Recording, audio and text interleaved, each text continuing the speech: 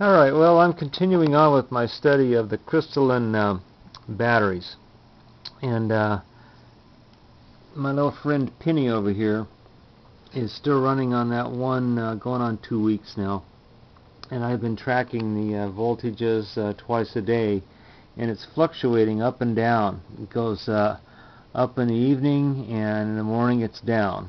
And I don't know if it's temperature, humidity, what's going on, but this was the one that I'd Be Pointless designed. It's alum, a salt substitute, not salt, but salt substitute, Morton salt substitute, borax, like 20-multene borax, and it's cooked on the stove. And then it's copper and magnesium, and that's what it looks like when it's all done.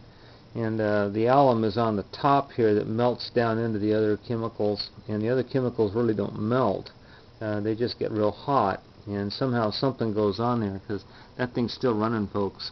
And the voltage really isn't dropping anymore. For a while there it looked like it was going to drop off, taper off, and now it's stabilized, and it's been that way for several days now. So I'm just going to see how long she runs and go from there. But I wanted to go back to this thing here that was the Epsom salt, Rochelle salts, and alum that was melted. And I put a cell together today using a magnesium, a zinc coated bolt machine screw. It's hot dip galvanized, and then a little copper end cap plumbing, and then it's those chemicals completely melted on the stove, and then sealed with epoxy.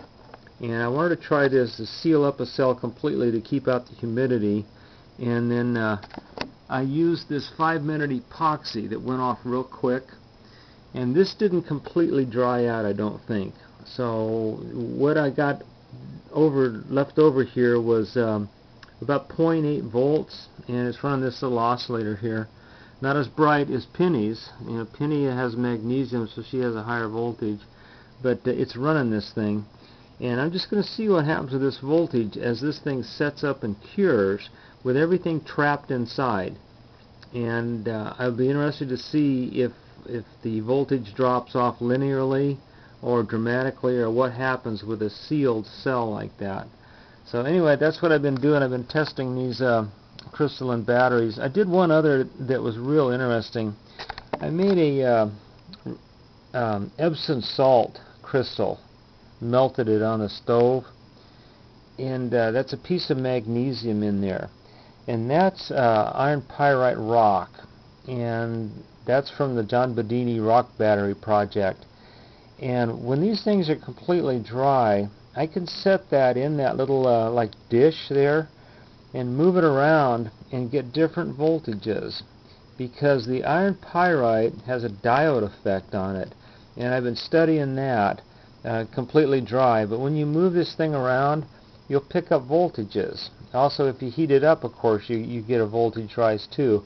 But that's been an interesting experiment with the Epsom salt crystal with this iron pyrite rock, which is the semiconductor, the diode basically. So I'm still studying that along with these other little projects here. So anyway, that's where I'm at with this. Thanks for watching.